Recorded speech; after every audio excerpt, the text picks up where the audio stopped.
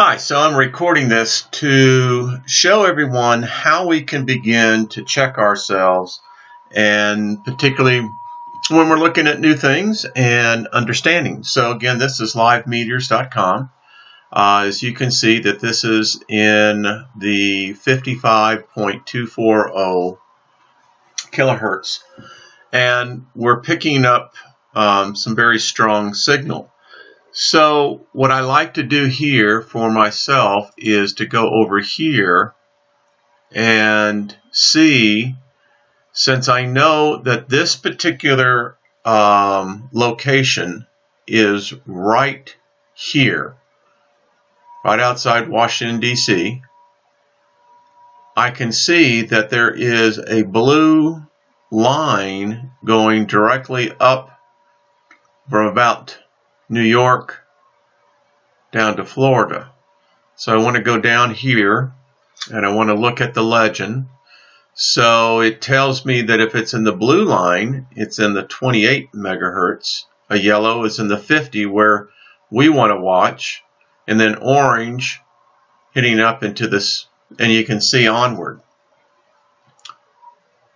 So based on this, I would have to say that there was, in this area, in the 28 megahertz range, sporadic E. So would we be seeing this over here? Well, the answer is yes, we would. But when we see signatures like this,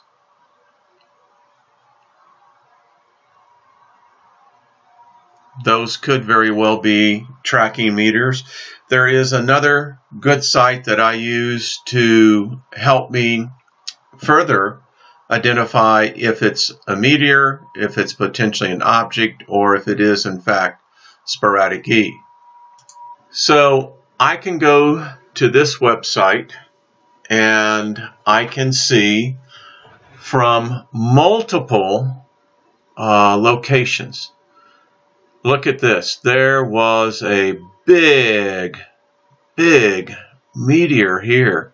That's really big, folks, when you start seeing signals like that. So that leads me always to go back and to say, okay, is it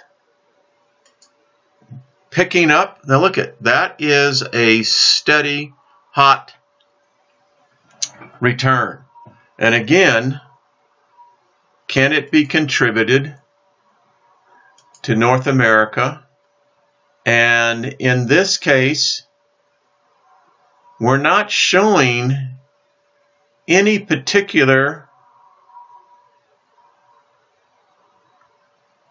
heavy band. Yes, there is some sporadic E, but it's in the very lower bands. So these are all great websites. You should check them out. I'll leave the links, and we can see how this begins to impact our weather as well in the jet stream.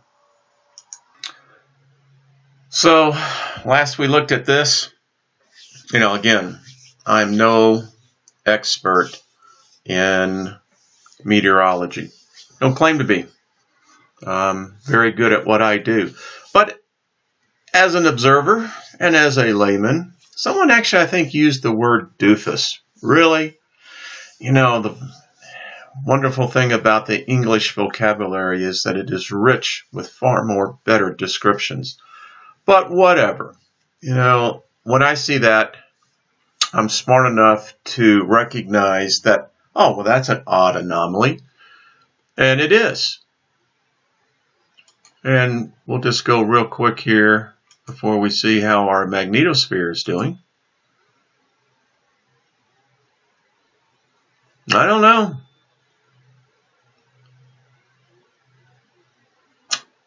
Lots of north-south, south-north intermixing. But hey, I am no expert, but I know this. I know our weather is changing. I can feel it right here where we live in Colorado. So,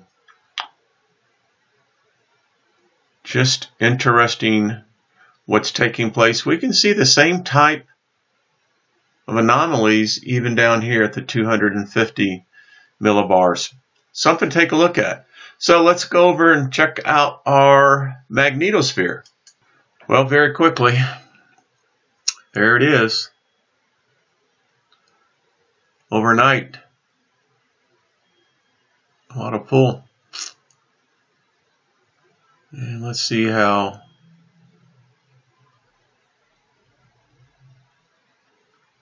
it's all interconnected, people. It really is. All of this is interconnected.